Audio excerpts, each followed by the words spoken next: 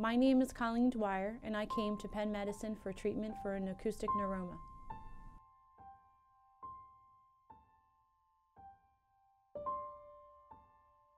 I work in a school setting, and then I started noticing that I really wasn't hearing things, and then I got concerned.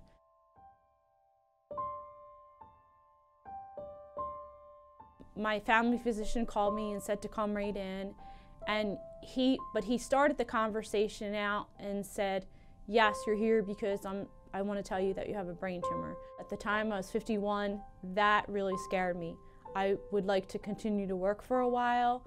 You know, I have yet to have grandchildren. I have a lot of things going on in my life, and I did not want to hear that this tumor was going to be life-changing.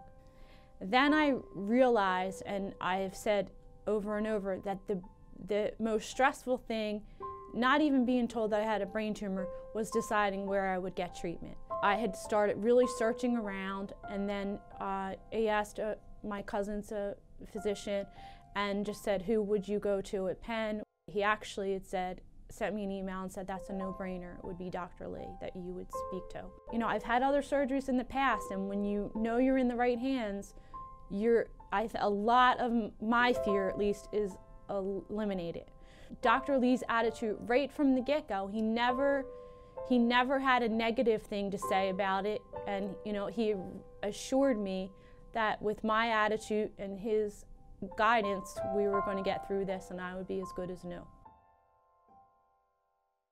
I knew that at Penn-Medicine I was in the best hands. So this surgery day, I wasn't nervous or anything. It was almost probably how my husband feels when he's going to run a marathon. Just let's get this over with. I knew the first day was going to be awful because this affects your balance nerve, and your balance nerve is cut. So you have that dizziness, etc.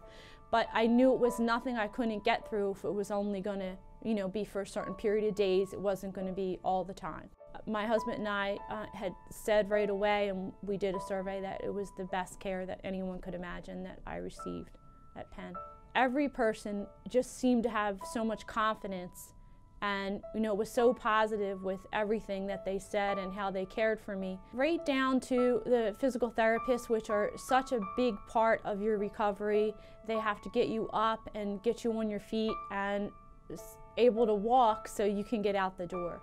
And of course, when they come in that first day and the room's spinning and you feel pretty lousy, and they're just so upbeat and caring that it never worried me. And it really never, you know, I just knew that every part of it was part of the process for my recovery. And I look back on this a year ago, and you know, January 2nd is when I was told I had it, and you know, whenever I walk in here, especially in January, I think, where was I a year ago?